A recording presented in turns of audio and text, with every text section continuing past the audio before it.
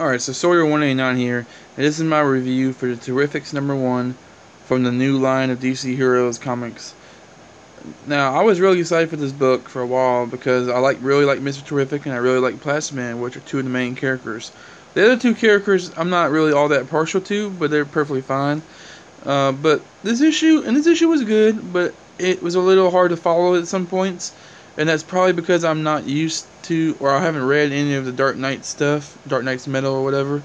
And this book does seem to kind of fall into that whole event, because apparently everything in DC falls into that event now, which is a little annoying. But anyway, so yeah, the book is a little hard to follow at points. It gets really cosmic and all multi-dimensional with the storyline. I do like that it just jumps right in and starts, getting into some action and starts getting into some story development. We don't have a whole lot, like the team just kind of gets thrown together, which is usually a good way to do that kind of stuff. Plastic Man was fine in this book. I really enjoyed him. He wasn't quite as whimsical, he wasn't quite as jokey as he usually is, but he was perfectly fine. I think it's a good blend for how serious the story is, that he's not like overly jokey and overly comical. So I did like that. There's some really gorgeous art, as you can see right here in this panel. There's some amazing amazing long shots and some amazing solid panels or solid pages of just gorgeous art. I also like how Phantom Girl was just kind of she was thrown to the story very cleverly done, because she's she's a character from the future, so I wasn't sure how they were gonna blend that in.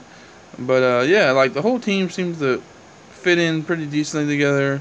There's some different appearances by different characters that was fun.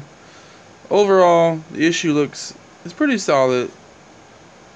I think I'm still gonna need a few issues to really sell me on this book.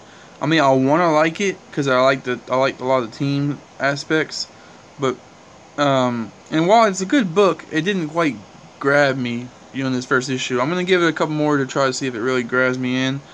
Overall, the story just wasn't all that engaging. The characters are fun to read, and the art's gorgeous, but I felt like this overall story was a little not really, kind of non-existent, I guess. And if you've read Dark Knight's Metal or whatever, this might be more interesting to you. You might get more out of it. But since I didn't read any of that stuff, I just felt like I was like a stranger in a strange land, I guess you could say. A lot of people are drawing comparisons to the Fantastic Four from Marvel, and it's very easy to see why. Even the writer, I think, has even been on file saying that he was inspired to do this from the Fantastic Four, from his love of the Fantastic Four from when he was a kid. And you can see it. You can see this whole multidimensional thing is kind of like their version of the microverse or antimatterverse, whatever it's called in Marvel.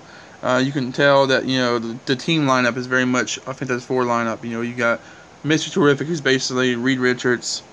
You also have Plastic Man, who's kind of Reed Richards, power set wise anyway. And then you have Phantom Girl, who's basically Invisible Girl, and Metamorphose, who's basically the Thing. So it's very interesting how that's set up.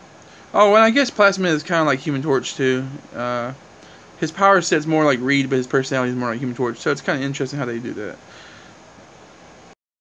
This book does have a cool cameo at the very end by a character who I'm not very familiar with, but I do understand is a kind of like a newer character in the DC universe, or a newly acquired character, I guess you could say. I'm not gonna get into who it is. I try not to do too many spoils when I do these reviews, but it is kind of interesting, and it does set up a possibly very interesting next issue. So I say give it a chance. I say give it a couple issues, like I'm gonna do. It definitely has some interesting ideas in here, but overall, I think it's a solid book. But I don't think it's one of the best books I've read in the last few weeks. I think there's been better choices lately, because there's been some really solid books coming out recently. But I'd probably give, rating wise, 1 through 5, I'd probably give this about a 3.5. About average, I guess, which is not what I wanted to give this. I wanted to give it a lot higher than that, but it's just not there right now.